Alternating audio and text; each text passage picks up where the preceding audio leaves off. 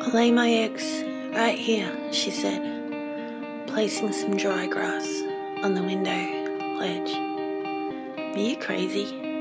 Look how high this nest will be. How will you walk our little ducks when they are babies? And look, my darling, there's a human just behind that glass. See? That white-haired fellow, peering through his spectacles at us.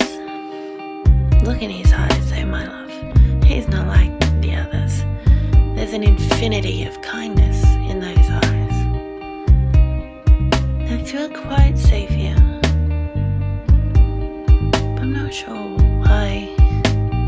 See? He left a little of his bread again, and some silver strands of hair for our nest, so white they look like from moonlight they were spun. He wants us to stay, 'cause he's always alone. He is always alone. Well, you're the boss, my darling. I will not argue. But ask the others just to make sure that he won't hurt you. Hey friends, what do you know about that white-haired fellow doing bird and jerky on the marsh?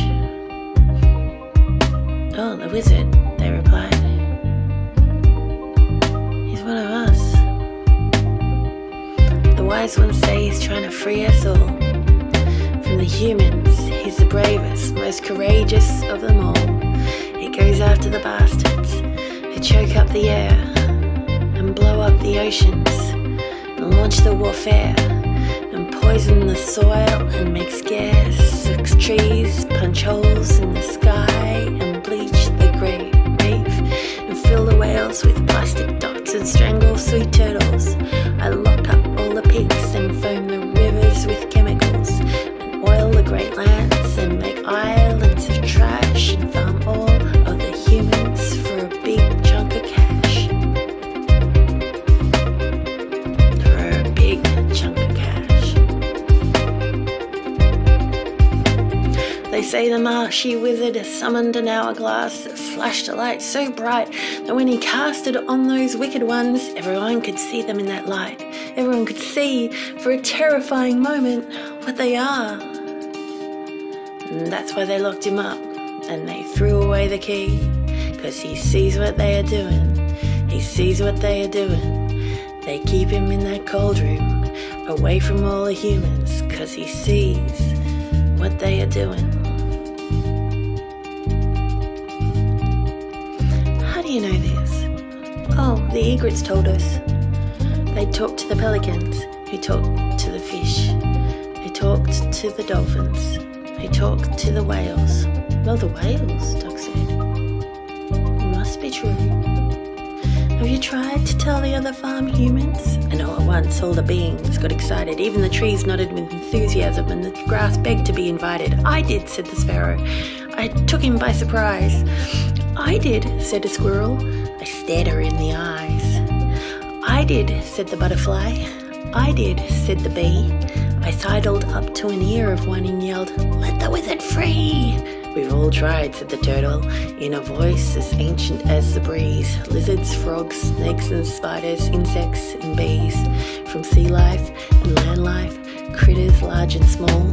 But the wicked ones cast a freezing spell that has them in their thrall. The humans can't see them behind the illusion that they hide. Invisible cages for fear imprison humankind. The wizard's pen is bricks and mortar on the outside, but the other humans have their own coops that exist solely in their minds. But a spark in the dark lights a room for a moment, and you can see where the monsters lie. The room may go dark again, but you can't unsee them, and you know exactly where they hide. The bastards know it's just a matter of time before the humans unfreeze and awake to their crimes. The trauma and lies can only prolong inertia and fogginess for only so long. When the humans open their cage of beliefs, it's when the door opens and the wizard walks free. But until then, we can try to wake him up and keep the wizard's spirits up. while the wicked ones wave their nukes and fill the belly of the sea with plastic puke and have us all march to their murderous tune. Listen to the earth, Mama sends them to wake us, shake us, break us, and unmake us, and take us and show us what the world could be. What the world could be.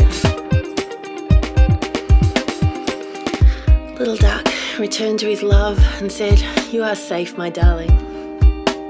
Let's have our babies here."